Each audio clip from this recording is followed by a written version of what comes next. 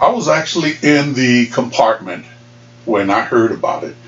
And of course, it came over the 1MC, which is the speakers on the ship, that the captain had made an announcement for all the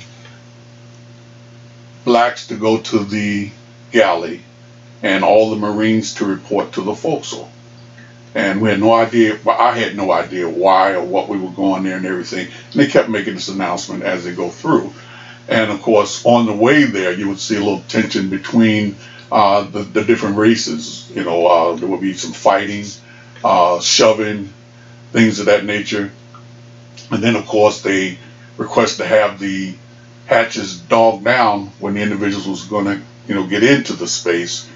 And they wanted the Marines to lock them down, but then they changed that because from what we heard in the galley, the fight started over a black guy being escorted with cuffs on by a Marine that, and I want to say he was actually from like West Virginia somewhere, and he's seen a black person, and that's one of the things in the military. A lot of people actually had the opportunity to get involved and work with people that they only seen on TV or in magazines, but they never really worked with them.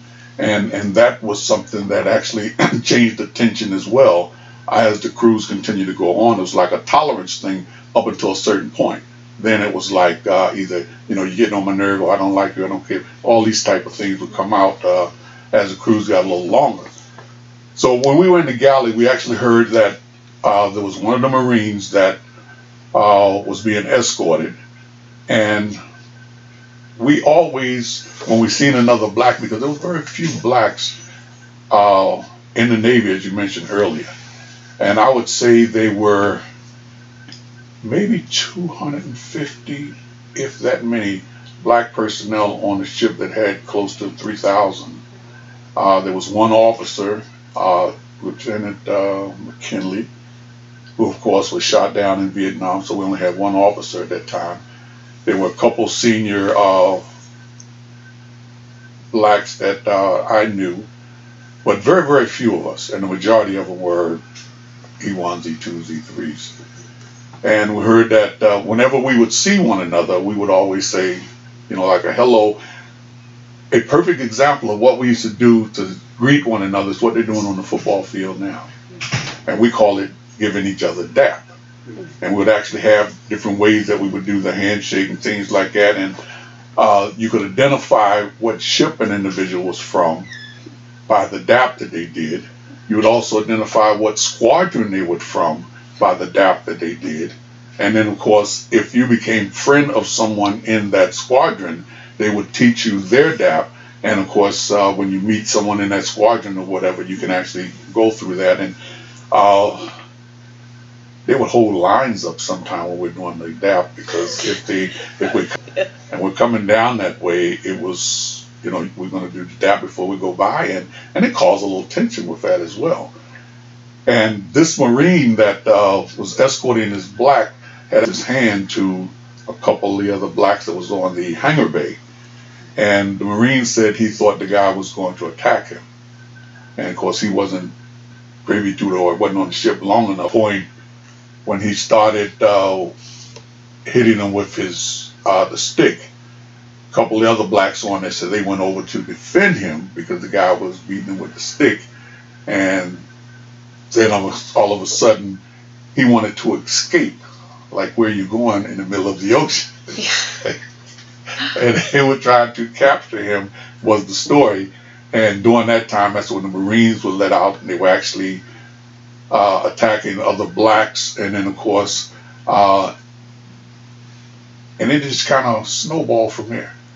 Just you know, people were just fighting, and that's why the captain actually requested, you know, to kind of separate these two groups. And we stayed in there.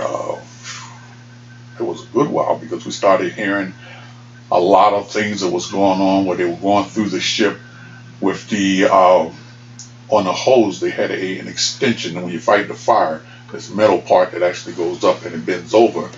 And they said individuals was going through the berthing area, just, you know, hitting people and sticking them with these iron poles, and it was some of everybody, because some of the blacks were still in their racks, and of course, so they were being attacked, and of course the whites were being attacked. So it was a really a total mess of what was going on. Whether in fact that is the actual truth of what happened, we felt that it was, because that's what we did. And then of course when we found out that the guy the Marine, had never worked around any other blacks or anything before, that it very possible could have been what caused it. Then they started looting. They started going through the stores and started stealing things. And to my knowledge, the only individuals that was charged was those individuals. And of course, here again, as bad as the guy that wanted to escape on the ship, you're going to loot, because they got, TV stores and all this stuff on there. And of course, at that time, they had 8 tracks. Yep. And you're going to steal these items, and you take them to this little berthing space you got. And where are you going to store these things? So when they came in with the investigation, those are the ones that had this property. That was the one that was actually, arrested and taken down. Other than the Marine and the prisoner and the guys that was on the hangar bay that got involved with it and things of that nature, they all went in for further the investigation. All of that was done off the ship.